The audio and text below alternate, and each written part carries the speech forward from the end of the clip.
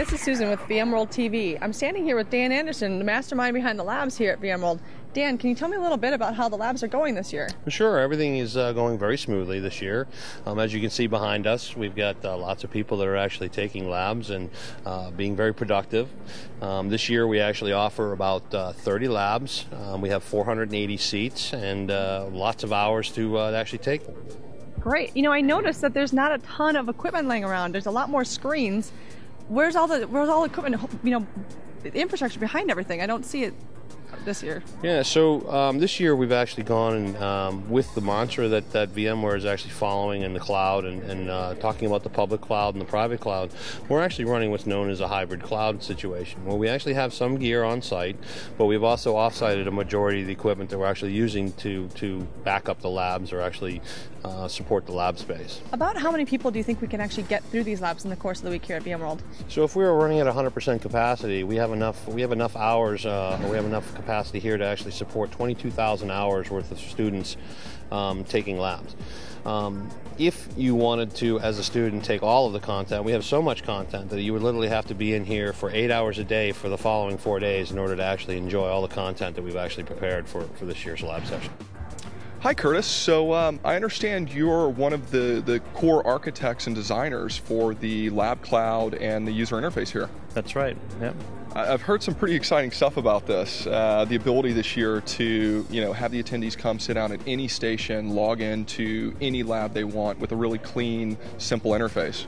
Yeah, we started last year with the first iteration at VMworld of self-directed labs here with our first kind of rudimentary interface, and we've kind of taken it to the next level this year.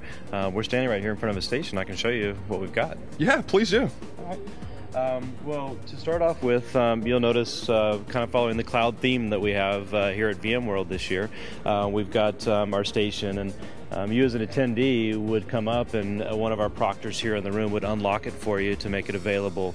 We want to make sure that we give everybody a fair chance here at VMworld to take as many labs as they want, but we don't want you to sit here and take 3 or 4 while there's other people waiting in line. So we're going to unlock the station. And then we're going to register you into our system.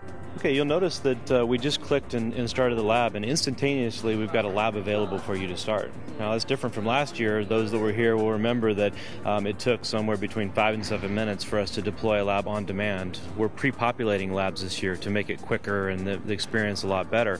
So our lab is available, and now we can very simply walk through our lab manual and read the instructions, and then go over here to our RDP screen and do the different steps in the lab. Very simple. I've heard that you guys also have some really good automation and analytics stuff going on. Sure, we're capturing tons of statistics, and would you like to come up to the control center where you can see how we manage and monitor what's going on in this room? Yeah, let's do it. Let's go. Okay, Douglas. Well, we're up here, and this is Claire Roberts, who's the other architect of the Lab Cloud system.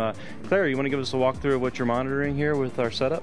Sure, Curtis. Thanks. How are you doing? Hey, doing good. How about you? Great, thanks. So here's our administrative panels on how we get an overview of the environment and understand what's going on in the Lab Cloud world right up to the moment.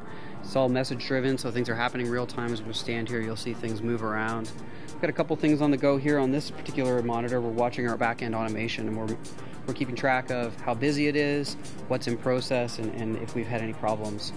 Right now, everything's actually looking perfect.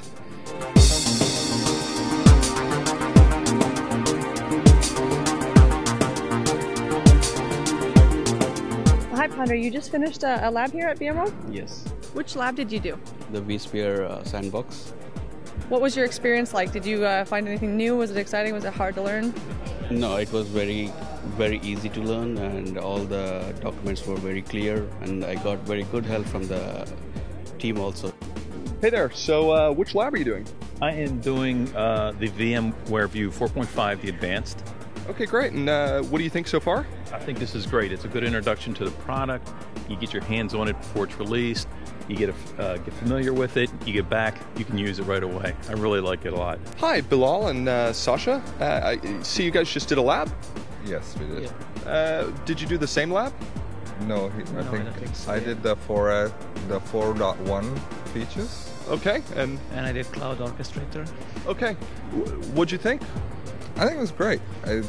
We were just talking about it, that I think this was one of the highlights for us for today. Yeah, I agree, and I think we'll probably spend most of the time in the lab as opposed to attending presentations because it gives us a good hands-on experience.